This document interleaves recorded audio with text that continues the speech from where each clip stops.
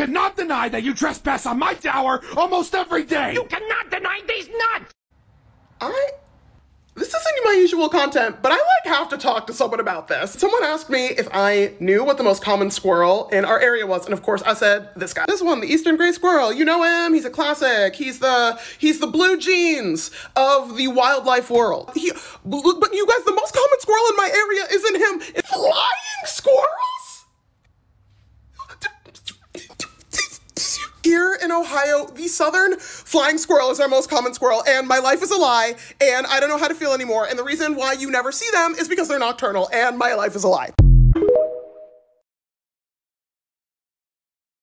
Good morning to everyone following updates about Norfolk Southern. That would be the company behind the Ohio train derailment, for those who still haven't heard somehow. I want to show you something that I know you guys will find interesting, but before I do, train laborers were trying to stop this. A few months ago, they were trying to strike for better working conditions. All they wanted was a few days off. And Biden and Congress stopped it. Here is your reminder to support train unions and laborers. Okay, let me show you this thing. Let me introduce you to my best friend, Open Secrets. They have a profile on Norfolk Southern. This is the contributions and lobbying they did for the last election cycle. You can see the top recipients, but if you go down, all recipients, scroll down, you can filter this by candidate, and you can see every single candidate that they have put money behind.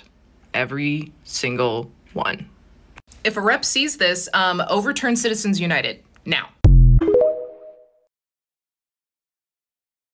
The internet has had a lot to say over the past few years about mom shaming, the concept being that for reasons of sexism, mothers are more criticized in their parenting styles than fathers are. And this is a valid problem, but conversations around it almost always involve celebrities like Chrissy Teigen and things like how they buckle their kids' car seats. Like, yeah, this is irritating, but it shouldn't be the whole conversation. Because the more material victims of mom shaming, for example, are the Black single mothers who have been assigned stereotypes like welfare queens simply for trying to feed their kids off the government benefits that they need and deserve. And in response to this stigma, the government has literally been cutting benefits to single moms, making it harder to feed your kids. Right? The real victims of mom shaming are the teenage girls who are now being forced to carry pregnancies to term around the country, even in cases of rape or incest. And we all know that instead of being provided the support and resources that new moms need and deserve, they are going to be shamed for having sex too young. So I'm not saying that you should go around insulting Chrissy Teigen in her car seats, but I am saying that like so much of mainstream feminism, if this is all you're talking about, you are missing the point.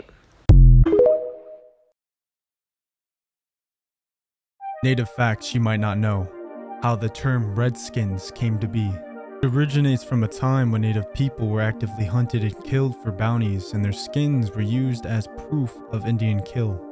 Bounties were issued by European companies, colonies, and some states, most notably California.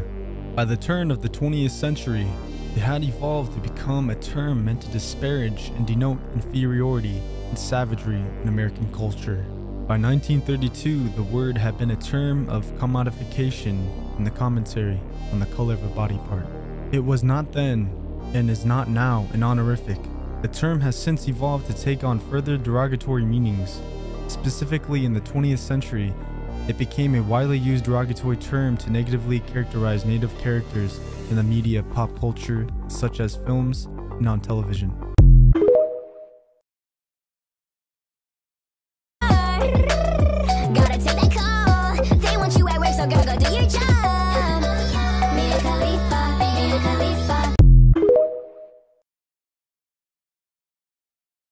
Why is there a general movement to the right? When you have high concentration of wealth and stagnation for the majority, that influences the political system in very obvious ways. Those who have wealth and capital and the corporate sector, they can influence political choices. They always do, but they can do it much more if wealth is concentrated. So you have a kind of decline in functioning democracy. Well, when you have phenomena like this going on around the world, people get angry, they get resentful, they get bitter. They begin to oppose the governing institutions. They begin to be susceptible to claims that everything's fake news and many other things like that. They just lose trust in everything. That's fertile soil for demagogues who can easily pick that up and say, the fault is not the governing institutions. The fault is Afro-Americans who are taking away your welfare. Immigrants, they're stealing your jobs. China is stealing your jobs. Some bad people around are doing all this to you. And then you get the rightward drift that you're talking about. But I think the core answer to your question is the anger and resentment and distrust of institutions that resulted from things like living under stagnation for 40 years when enormous wealth is being accumulated right next door. That doesn't make people happy. Even if they don't understand the mechanisms behind it, they can see it in their lives. And you kind of lash out. And it's easy, again, it's very easy for demagogues to organize as xenophobic, racist, other attitudes and say, okay, that's the problem. Today, we picked up 15 leftover catering trays of amazingly delicious food from a production studio here in Brooklyn. If you have a bike or car, we are always looking for help picking up good food that would otherwise go to waste. The trays are too big to go directly into community fridges, so first we eat, and then repackage these meals into smaller portions. Clean, once-used containers are always appreciated, and new volunteers are always welcome.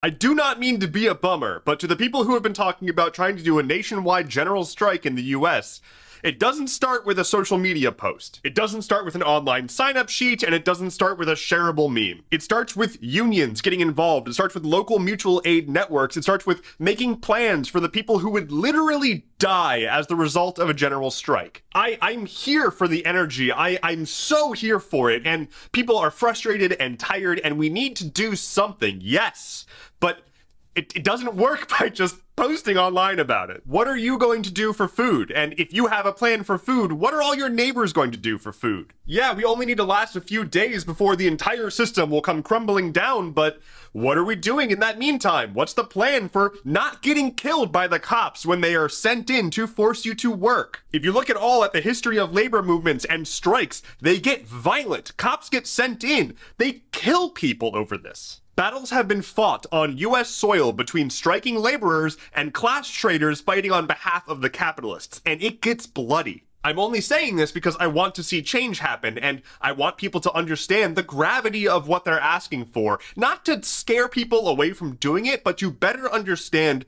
the scope of what actually needs to happen to make this work. So look up and contact mutual aid networks in your area, and form a union at your workplace if you're not already unionized, and if you don't know how to do that, find someone in your local area who does know how to do that. Learn the names of your neighbors and have their contact information. Make sure that you can help each other in the event of something catastrophic. Anyway, we're all in this together, and you deserve more. So, be well.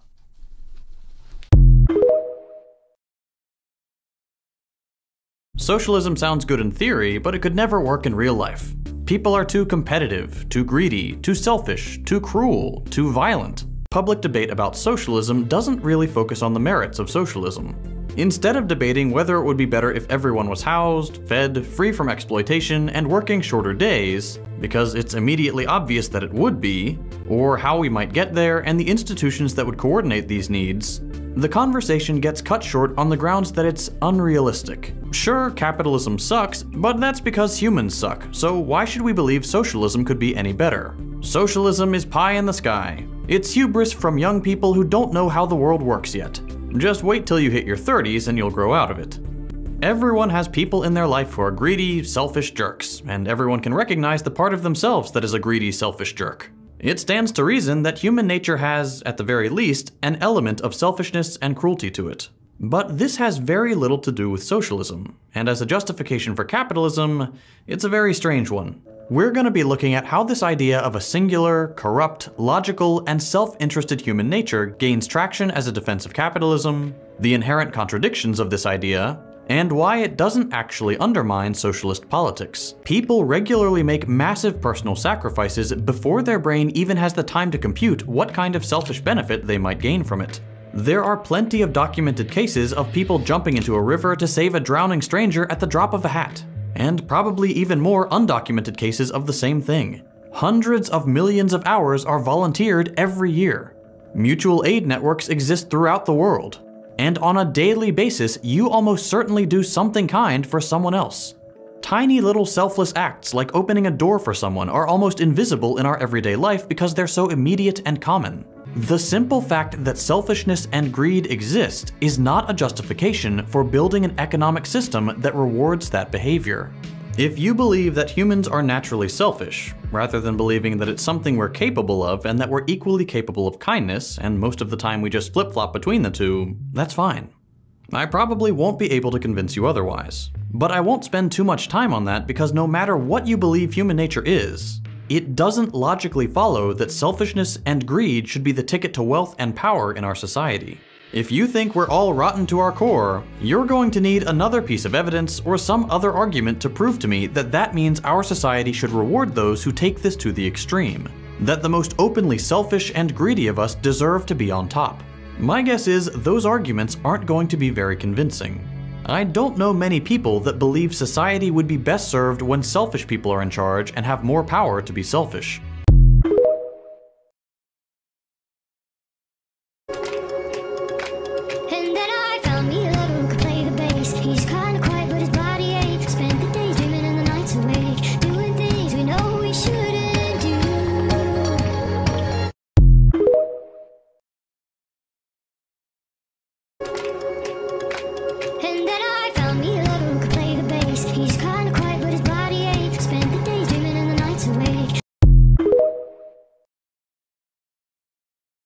Argument is made that trans women are women, for example. And what that seems to mean is that trans women are identical to women. Now, if people want to say trans women are not biological women, obviously that is the case. But people don't seem to want to say that, although that is obviously scientifically true. Trans women are not biological women. Biological women are biological women. But where are you going with this? What are you trying to accomplish by asking yourself, is it science or is it not science? It's people in society. But this is a perfect example of an area where suddenly it doesn't matter to say things that are just true. Like, why is it bad or wrong to point out? I have another way to approach this. I care what is objectively true in the world as a scientist. But let me not say even as a scientist. I just simply care what is objectively true. And science happens to be a pretty potent path to invoke, to find out what is true. And so if people express themselves on a gender spectrum, and that is an actual thing in an actual society, if we have not fully explained that scientifically, that's an interesting frontier to study. If you want to say it's only sociological, then it's the purview of the social sciences. I don't care who studies it. It's an interesting fact about society that's worth learning about. If to fight someone and say, it's not biological, it's just your this, it's real and it's there. Well, because it's real because it manifests. Respect my pronouns or I will stab you. Hey, let me know in the comments below which queer hardcore band you think is going to sample that first. That commenter on the other video would have said the same thing to someone literally half my size. To them, obesity isn't a marker of a particular size on a spectrum. It's literally just a generic insult. And that's fat phobia, when the concept of fatness has literally become a cultural stand-in for worthlessness. I guess you could call me mid-size, but I don't even claim that. Personally, I don't think it's particularly helpful for fat liberation. I don't experience size-based systemic oppression. Doctors don't dismiss my health concerns and cite my weight. Generic seating is designed to fit my bodies. Most stores carry clothes that fit me. Have I been made to feel less than because my body is squishy and I'm not athletic? Obviously, but so has a size 4. And that's why you see a lot of people who literally wear a size medium being like, I'm a mid-size queen. It's because that word doesn't really do anything except name the sensation of worthlessness that people associate with their bodies. Every single person alive has insecurities about their body that make them feel like they're undeserving. Nobody deserves to hate themselves. Feeling unworthy, that sucks, but it doesn't make you fat. And if you are fat, it doesn't mean that being less fat would make you more worthy. When we feel unworthy because somebody made us feel obese, we are reinforcing the validity of a system that restricts fat people's access to resources. Anyway, just a little tip for anyone who would like to be mean to me.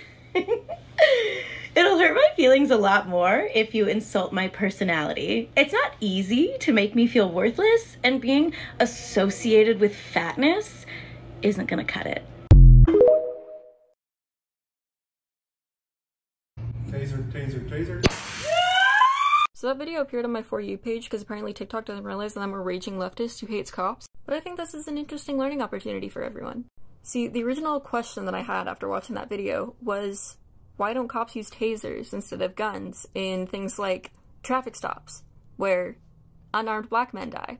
And then I did research. I know, it's crazy. Women do research? Oh my, leftists do oh god. And believe it or not, cops actually do use tasers a lot more than you think. They just kill people with them. In 2008, Amnesty International did a report on hundreds of taser-related deaths. And they found that 90% of the people involved in those deaths were unarmed. And the problem isn't the tasers. It's the police officers. Oh my god, who would have seen it coming? Any weapon in the hands of a police officer can be lethal. And oftentimes it will be. And there will be no repercussions. That's all. Go enjoy your life. It's story time. Story time. Story time with Mama G. Now, you can clap. Yay! Oh, how spontaneous of you all. Now, don't worry, we've got about half an hour of it, darling. Transgenderism is where the person feels that they will find happiness through mutilating their body.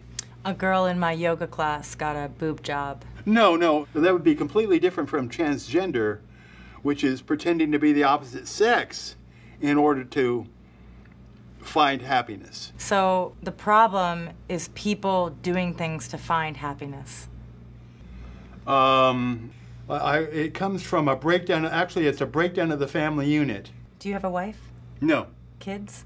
No, but I'm worried about the consequences for children throughout our state and nation. So you're doing everything in your power to protect children from other grown men besides yourself? Well, they'll put it as, well, you have no children, so why are you interested in children? You can be interested in children for other reasons than because you have them. Right. Some of those reasons are illegal.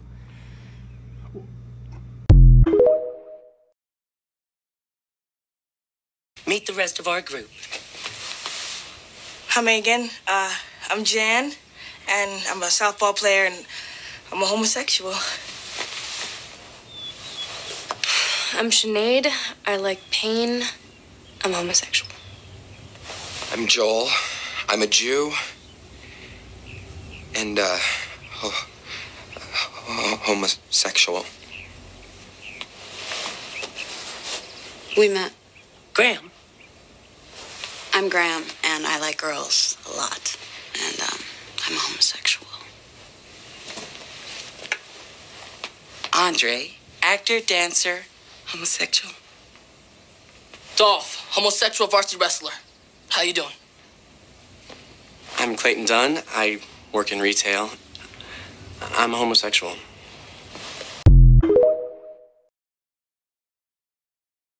I might get canceled for saying this, but I really don't give a shit. I've never seen an attractive they-them before. Like, I've never seen a 10 out of 10 they-them. I don't think they exist. I've been on this app for years, bro. Years. I ain't never seen no 10 out of 10 they-them person. Take the handcuffs off my kid. Sorry, are you a mom? I'm the parent. You're your parent. Okay, so you might find it hard to believe because my friends on Twitter say I give off tall person energy, but I'm only 5'4", okay? So I am not a tall person. I am also a little bit chunky, and I'm not necessarily the strongest person. However, with my master's degree in developmental disabilities, I currently teach in a district that serves the top 1% of disabled students in the area, all right? And I don't want to violate FERPA here, but I've been concussed on multiple occasions. I've been bitten bloody. I've been scratched bloody. I have seen coworkers of mine be taken to the hospital via ambulance, okay? The severity of behaviors that we face, the level of aggression that we see both to others and to themselves, okay? It's up here, all right? And at no point have we ever handcuffed our students behind their backs and two-person pinned them in a prone position. And so I'm looking at these officers. Remember, I'm only 5'4". I'm also just a regular teacher, okay? I have a regular old teaching license. And I'm looking at these two grown adult men who are with a 12-year-old. They're with a 12-year-old child. The school I work at is 9th grade through 21, okay? It's high school in transition, okay? And I can tell you with 1000% certainty that in none of the heightened, escalated situations that we face would a two-person prone restraint and a pair of handcuffs solve anything or make anything better. And so it's the fact that they have him pinned, it's the fact that he's handcuffed, and it's the fact that his guardian is like, please take these off. And they're like, no, we see where you're coming from, but we can't do that. Okay, so we're trained in CPI, crisis prevention intervention. There are districts that use UKIRU, there are districts that use PCM. Okay, there are de-escalation strategies that are proven to work. Now, are they foolproof? Of course not. I just told you about injuries that just me, myself, that I've gotten. That's not even like, that's this much in a this much, okay? But what I'm saying is, there's no reason for that. There's no reason for what I just stitched, okay? And it's truly one of my biggest fears for my students. It is, especially for the, she's able to ask him questions, he can answer them. I have so many students that like, their splintered abilities, okay, and the gaps in their comprehension, that would quite literally be a nightmare for them because they wouldn't understand what's going on. And this is why we say ACAB, and we just need better, oh, I'm sweating and I need to go drink some water. Is that thought, hey, you want to cook? Is that thought, hey, you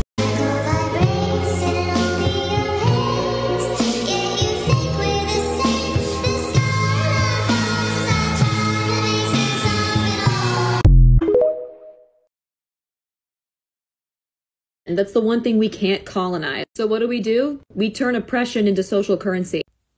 White femininity is very enviably good at this, metabolizing critique and converting it into a moral, political, or financial asset. It's a move that gets repeated all over popular culture. Here's a partial inventory of things white femininity has celebrated or reclaimed.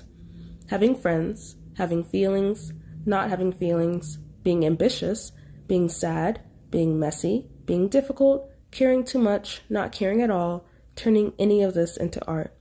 Of course, these are things that everybody does, but it's mostly white women who get to be their canonized ambassadors. The list isn't an exhaustive taxonomy, but it captures a number of the major female-driven cultural shifts of the last several decades.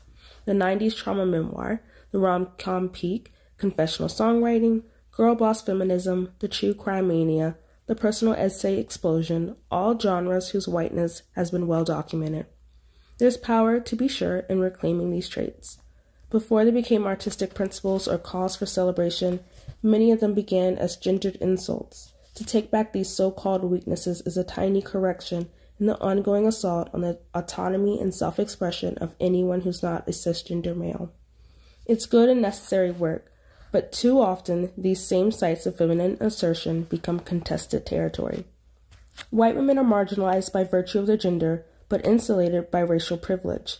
This is an obvious point, but it also presents an awkward tension to navigate. In answer to it, white women have evolved a number of tactics to maintain a position as one who both have and have not. Thank God for the cops. Who else is gonna show up and murder my neighbor's dog? Who else is gonna write a report when you get assaulted? Show up at the scene of the crime, take a couple pictures and then accuse you of lying. We love the cops who wouldn't ever lie on the stand. If you can't do the time, you shouldn't have got that tan. We understand they're trained to be afraid of the sun, so they should definitely be allowed to shoot anyone. We love the cops. Stop assistant. Tried thanking him for his service. Gotta be nice, you wouldn't like him when he's sad. Staring down a barrel, why are you so nervous? If I got mugged, I'd just call a cab. Call a cab, call a cab. If I got mugged, I'd just call a cab. Shit like this brings the movement down. Everyone's a feminist until there is a spider around.